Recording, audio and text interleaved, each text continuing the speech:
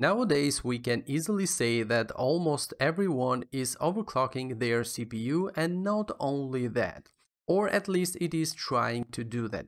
We know that there is a category of people which knows very good how to overclock a CPU, and even when they are ordering a new CPU, now the overclocking capability is a very important feature that it is taken into consideration before buying one. So they always pick the CPU with overclocking in mind. And then there is the category of people who also know how to overclock, but they're just afraid to do it, or maybe their components are locked and can't be overclocked at all. And there is a small portion that still wants to know how it is done. So today with this video, the target are obviously those who are afraid and those who want to know how this procedure it is done practically. But before we do that, please consider subscribing to the channel, also turn on notification, and it will be very much appreciated. Now, there's also a category of people who don't care at all, so we don't care for this category. First thing you need to know is that nowadays it's fairly easy to overclock your CPU, especially with the new CPUs and motherboards on the market. These things are pretty easy to do. You just need to keep in mind two very important things when you overclock your CPU. The first one is temperature and the second one is voltage. Now, temperature is very important because technically by overclocking our CPU, the temperature is the one thing which is going to get affected immediately. And obviously we know that a high temperature is a bad thing for our components. So definitely the temperature is the thing that we are going to take a closer look at when we are overclocking our CPU. And obviously the voltage is another very important thing when overclocking, because on the positive side, the voltage is going to give us more stable clocks and obviously is going to give us more room for overclocking. But on the negative side, more voltage obviously is going to give us more temperature. So basically these two things are very much correlated to each other. So definitely we're going to take a closer look at them when we are overclocking our CPU, because definitely at the end of the day we want higher speed from our CPU. That's why we want to overclock. But also we want that overclock to be safe, so technically to be stable and also to not hit too much our CPU. Right then, till now we talked only in theory, so now let's jump into practical thing, how we can do that and how easy it is to do it. So basically you can see that my system has an AMD Ryzen 5 3600 CPU. You can see that the CPU base clock is at 3600 megahertz obviously, but it can boost up to 4.2 gigahertz with a CPU overclock maximum of 4.3 megahertz, which basically means that my system can boost one or maybe multiple cores to 4.2 or 4.3 megahertz for a limited amount of time. And this is one of the reasons why I said at the beginning that it is fairly easy to overclock our CPU, because technically the boost speed of our CPU can be a good indicator to tell us the maximum speed at which our CPU can run even constantly with that speed on all cores. Now, obviously not all CPUs are going to be the same, so this means that maybe some CPUs are going to need some extra voltage to get to that speed or even higher, and some CPUs, if you are lucky enough, you can get to those speeds even without changing the voltage of your CPU. So technically this is the best case scenario if you are having this kind of results. So now what I'm going to do technically is go from 3600 base clock. I'm going to set my CPU to a higher clock on each core, or let's say on all cores. And obviously what I recommend you do is go on slow steps with the overclocking, because we don't know how much stable the overclocking will be. But again, if you stay within the boost clock of your CPU, generally 99.9% you are going to be safe and you are going to get a very good result even without adding voltage. But anyway, keep it let's say slow and steady increase in speed till you get to the speed which you are stable, and obviously you are within a safe temperature, let's call it this way. So in this case we don't risk of damaging our CPU.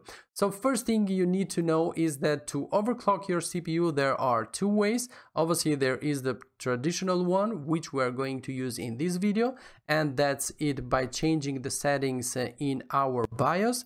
And the second way obviously is the way to overclock our CPU with applications with these windows or programs, let's call it this way. In my case I can use Ryzen Master for example, but if you have an Intel CPU, you might have a certain program which you can overclock your CPU within Windows. But also you have to keep in mind that you have to always keep this application running in the background to be able to get the speeds that you want to get for your CPU. Where on the other hand, if you change these settings into the BIOS, then those settings are going to stay there until you go ahead and change them. So you don't have to launch any application, you just set the setting that you want into the BIOS, and that's it. Those settings are going to get applied always when you start your PC. Now, as we said that we want to be safe on our overclocking of the CPU, I'm going to keep it a little bit slow. So first thing, I'm going to jump into the BIOS and set the speed of my CPU on all cores from 3600 MHz, that is base. I'm going to set it first to 4000 MHz or 4 GHz and see what the stability and what the performance of that overclock is going to be for my CPU. Okay, we are into BIOS now, and depending on the motherboard, obviously the settings that we are going to change are usually on the overclock tab or maybe advanced tab, depending on the motherboard which you use. In my case, my settings are under overclocking tweaker. It depends on your motherboard, so you have to check a little bit with the manual of your motherboard. But usually what you need to do is go to the overclocking settings, and in here you have to change the CPU frequency and the voltage, as we have already talked about it. In my case, I can change directly the frequency of my CPU, but in your case you maybe you have to change the multiplier of your CPU, for example times 36 or times 40 and so on. In my case, I can open CPU frequency and voltages, and I can change that because obviously we need to change that to manual, so we can set our own speed. So we first get that to manual, and now you can see that I can change the frequency.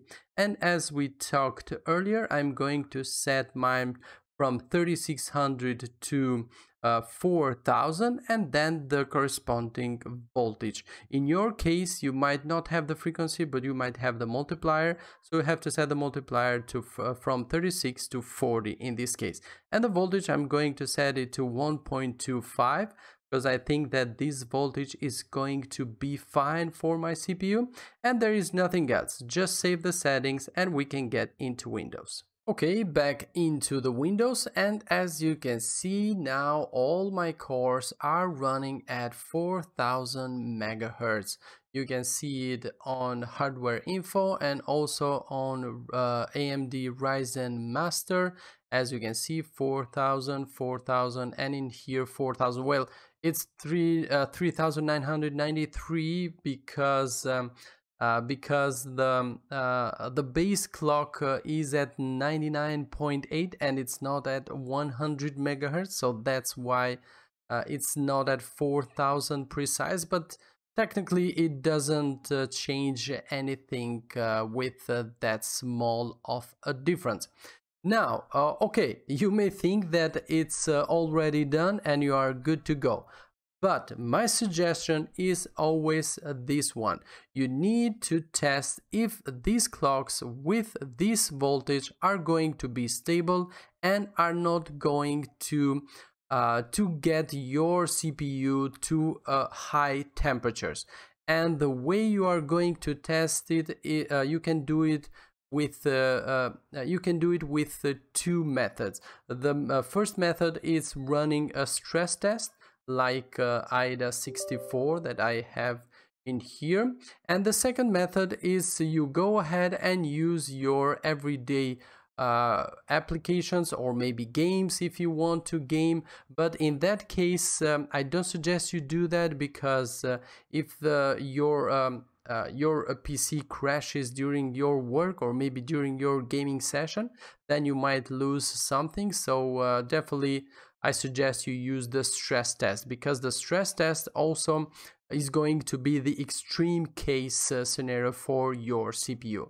So in this case with AIDA 64 or with another application, it depends which you want to use. You go to Tools, you have the System Stability tab in here. We stress CPU, FPU, and System Cache, obviously. And obviously you just hit on Start, and it's going to peg the CPU at 100% usage, and obviously the motherboard and RAM and so on.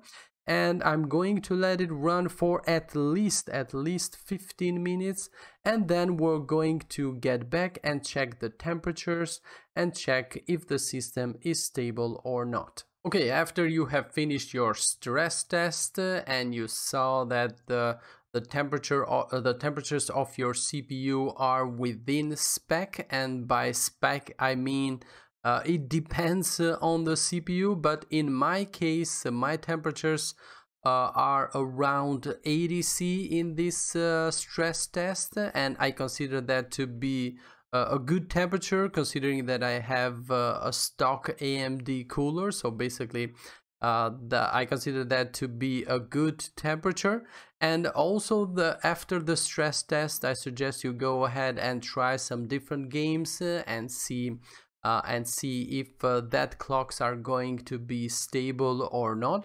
But I know that with my CPU at 4000 megahertz at my gaming sessions or my everyday usage of the PC, the temperatures are going to be well under 70 degrees. So again, the stress test is going to be the worst case scenario for your CPU. So technically, this means that the 80 C maximum is going to be a good temperature, again, considering with a stock AMD cooler. Now what I'm going to do, that I know that 4000 megahertz or 4 gigahertz is fine for my CPU. Now I'm going to try to increase the clock, because obviously we want more speed. Okay then, so I don't want to make this any longer, so basically you get the idea. You go back and forth into the BIOS by setting your speed and obviously your voltage to be able to get that stable speed within the temperature spec, obviously. And yeah, at basically at 4.2 gigahertz, as you can see right now, with an increase in voltage of 1.3, my system is stable and also is within the temperatures that I like to keep it, which basically is under 80 degrees C. So basically that's what I want for my system, because I need a beefier cooler to go to go higher than 4.2, because I can go to 4.3, but I need a little bit more voltage. And obviously with 4.3 gigahertz on the CPU with higher voltages, I'm going to get temperatures which touch a little bit ADC and go a little bit above, but I don't like to do that. I like to keep my CPU temperature under 80 degrees, but this it's all personal. It depends on what do you want to achieve with your CPU, or it depends what cooling solution do you have, because you might have water cooling solution which basically can keep your CPU cool even at 1.45 volts, which this CPU is totally capable of, and maybe it can go to 4.4 or maybe 4.3 gigahertz. I'm not sure, but unfortunately for me, I cannot test that. But anyway, what I would like to suggest as a last thing when overclocking, until you reach the boost speed of your CPU on all cores with a certain amount of voltage that your system is going to be stable and under the temperature which you like to keep your CPU, you can go, let's say, fairly easy. But when you go over your boost clock on all cores, or let's say when you overclock your CPU on all cores with more speed than your boost clock speed, then I would suggest you go a little bit slower, which means in my case, for example, my boost clock speed is at 4.2 gigahertz, so technically up to 4.2 gigahertz you can go, let's say, fairly easy and fairly quickly. But then if I want to go, let's say, more than 4.2 gigahertz, then I suggest you go in a smaller step, which basically means set, for example, 4.25 gigahertz or 4250 megahertz, and then try for temperatures and stability, then go to 4.3, and then go to 4.35, and so on. So technically, over the CPU boost clock, I suggest you go a little bit slower with the increasing of the speed of your CPU. So basically that's it, guys. As you saw, it is pretty easy to do, at least in my opinion, but maybe you may have another opinion about that. But yeah, anyway, if you have any questions, if you have any suggestion, or if you have any doubts about your CPU and the overclocking of your CPU, you can let me know on the comment section, and I will definitely try to help you guys. And hopefully this guide was helpful for you guys. If so, as always, consider subscribing to the channel. Also turn on notifications so you never miss one of my new videos. And yeah, as always, catch you guys on the next one. Bye bye.